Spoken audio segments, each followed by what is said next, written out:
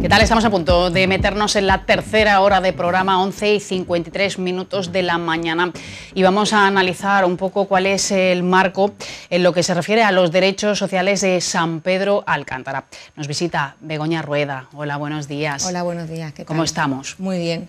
Bueno, la COVID-19, decimos, lo copa absolutamente todo, y el trabajo en este área precisamente es mucho más fuerte, ¿no? En comparación a años anteriores, nada tiene que ver. Claro, nada tiene que ver. Es verdad que desgraciadamente esta crisis ocasionada por la COVID sanitaria, económica y sobre todo social, pues bueno, ha traído casuísticas muy particulares, sobre todo.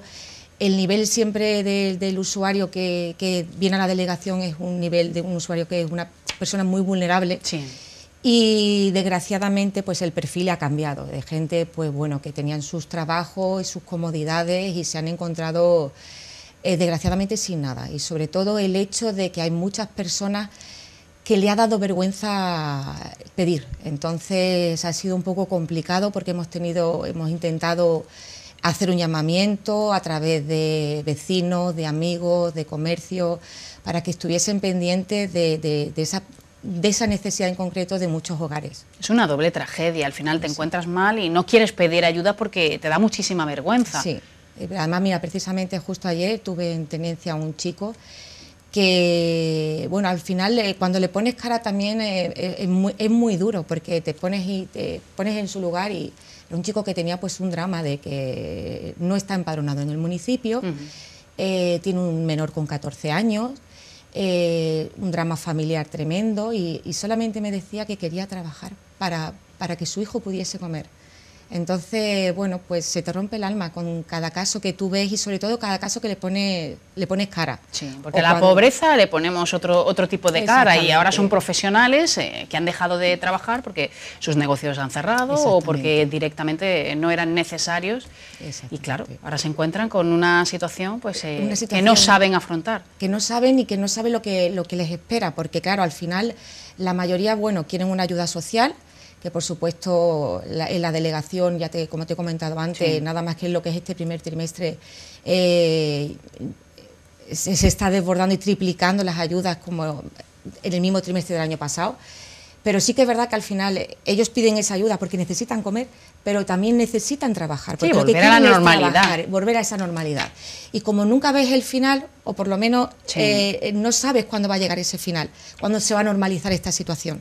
Es un poco complicado, pero bueno, yo soy optimista, sobre todo ahora con el tema de las vacunas, que en San Pedro vamos muy rápido, bueno, igual que en Marbella, pero yo en San Pedro sí sé que va todo muy rápido, y las personas mayores se están vacunando, y que eso es lo más importante, porque fíjate, el otro día me decía mi padre, que lo llamaron para ponerse la vacuna, me decía: cuando me pongan la segunda creo que voy a empezar a hacer una vida un poco normal, porque tienen miedo de salir. Y me dijo: es que yo ya llevo 1 año y medio perdido con la edad que tengo. Y es verdad que te pones a pensar y tú dices, es verdad que ellos han perdido 1 año y medio de vida y se encuentran que son mayores. Sí, su estado de ánimo también, ¿no? Que eso influye muchísimo y es muy negativo. Sí, ahora por ejemplo con los centros de mayores, pues imagínate, fueron una de las primeras medidas que tomamos y cerramos. Y es verdad que tanto Isabel en Marbella como yo en San Pedro hemos tenido mucho contacto con los presidentes, bueno, y con cualquiera que nos ha llamado, le hemos preguntado, hemos estado muy pendientes de ellos. Es complicado porque ellos querían por una parte volver a abrir cuando la cosa iba mejor, pero por otra parte tenían todos un poco de miedo, ¿no? Ahora no sé si sabrás que estamos ensobrando mascarillas para todas las personas mayores de 60 años. En San Pedro estamos ensobrando en el Centro de Participación Activa 2. Y de hecho pues se pasaron por allí el otro día algunos y vieron el centro abierto, y claro, ya... Y digo, no estamos ensobrando. Y dice, pero ¿podemos ensobrar? ¿Podemos venirnos aquí? Digo, sí, pues colaborar en la medida de lo posible, sí, ¿no? La verdad es que sé que ha sido una población que la ha pasado realmente mal. No tenemos fecha de apertura de los centros de mayores. No tenemos fecha, pero sí tenemos cosas para hacer ahora, que ya las presentaremos, para hacer con ellos al aire libre. Porque sí que es verdad que ya se están vacunando y necesitan ellos, sobre todo, interactuar entre ellos, que es lo más importante. Porque sí que es verdad que el otro día me decía uno, dice, tengo muchas ganas de entrar, de bailar, de comer aquí en el centro, de hacer talleres, dice, pero me da miedo porque sé que han fallecido muchos, y es verdad. Sí, pero en cuanto ese tramo de población esté vacunada, que ya queda menos, podrán disfrutar de esos bailes y de esa música que tanto les gusta. Exactamente. Muchas llamadas a la delegación, supongo que dudas de todo tipo.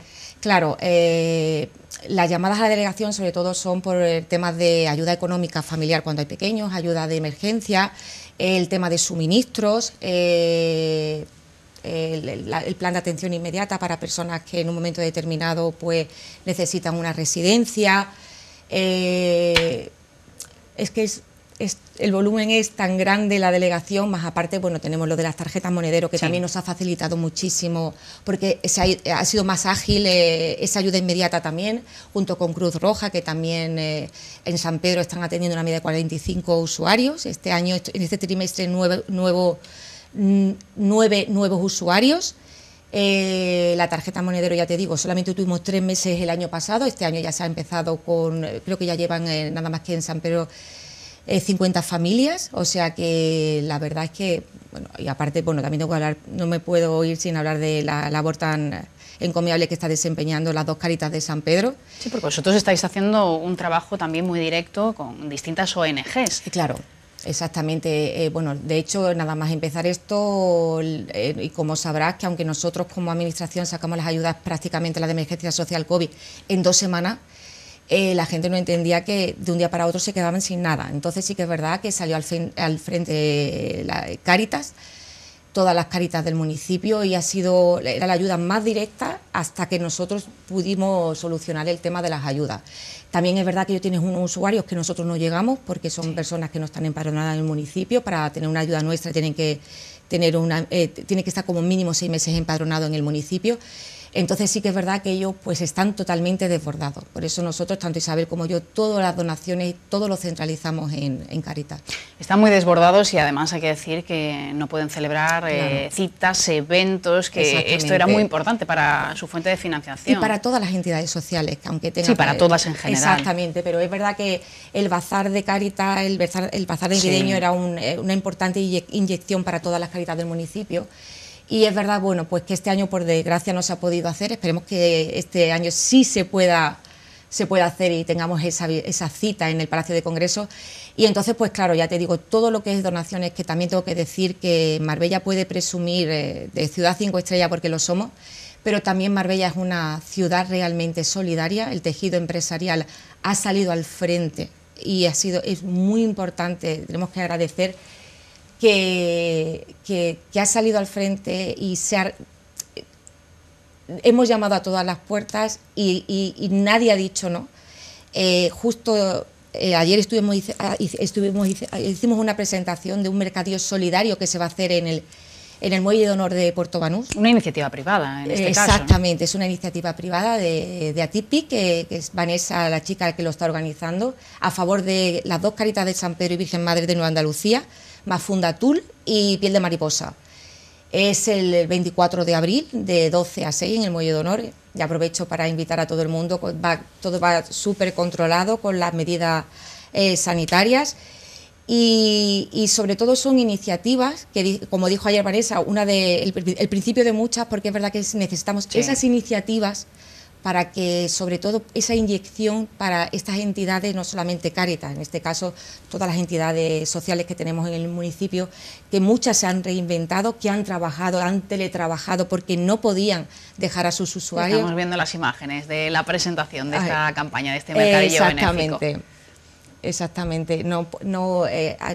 Todas las entidades sociales han hecho una gran labor en esta pandemia, porque se han reinventado, como te digo, incluso muchas han sido teletrabajando para estar pendientes de sus usuarios.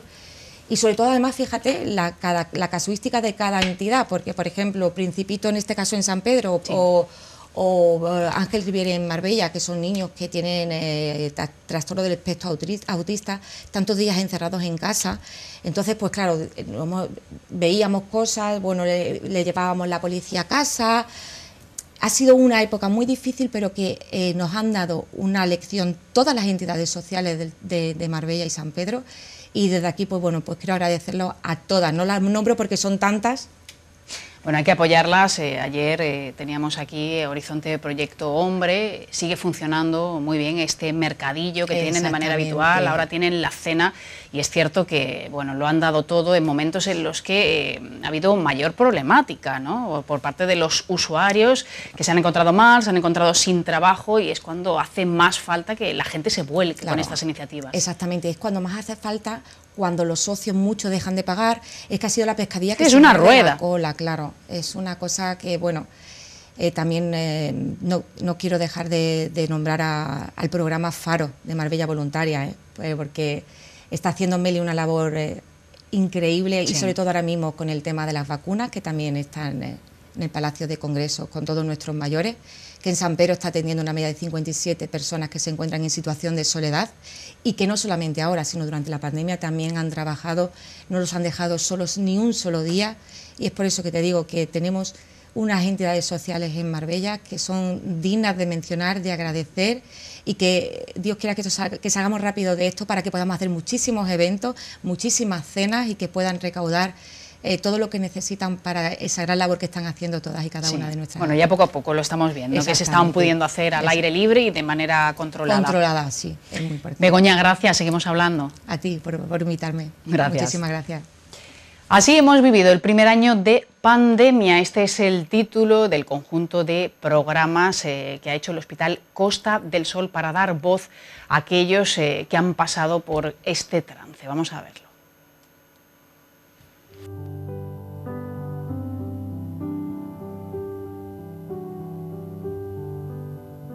Este año de pandemia, este año 2020 ha sido un caos. Ha sido muchísimo trabajo, mucho trabajo en equipo, mucho tirar del carro y al principio mucho miedo, porque yo no llevaba un mes la pandemia instalada aquí cuando me detectaron una neumonía bilateral compatible con COVID. Una vez que salí de eso, me subí al carro otra vez de nuevo y con mucha fuerza todo el año, sin dejar que nos venciera el desánimo. Pues a la población yo le diría, en este momento en el que estamos, que cada vez conocemos un poquito más la enfermedad, pero no sabemos lo que nos espera, sobre todo respeto y responsabilidad individual. Pienso de que realmente todo el mundo se acostumbra a cada situación que nos prepara la vida, pero que como no hagamos las cosas como tienen que ser, no vamos a salir de esto nunca. La vacuna nos ha puesto un poquito de luz en el camino, pero yo creo que todavía queda un camino largo por correr. Y como no lo hagamos entre todos, va a durar muchísimo esto. Bueno, la parte más positiva que he vivido hasta el día de hoy, la verdad que es todo el cariño que hemos recibido por parte de los pacientes y de todo el mundo, tanto familias como amigos que han reconocido la labor que estamos desempeñando, que la verdad que desde un punto de vista un poco personal ha sido un poco de miedo, de decir, bueno, nos enfrentamos a algo que es nuevo para nosotros y la verdad que era bastante desconocido. Y todo ese reconocimiento y todo ese cariño ha sido muy importante y nos ha dado muchísima fortaleza. Pues muy importante escuchar sus voces para que no se nos olvide la dificultad por la que están pasando y que hay que seguir tomando medidas. Nos vamos a publicidad y volvemos enseguida. Hasta ahora.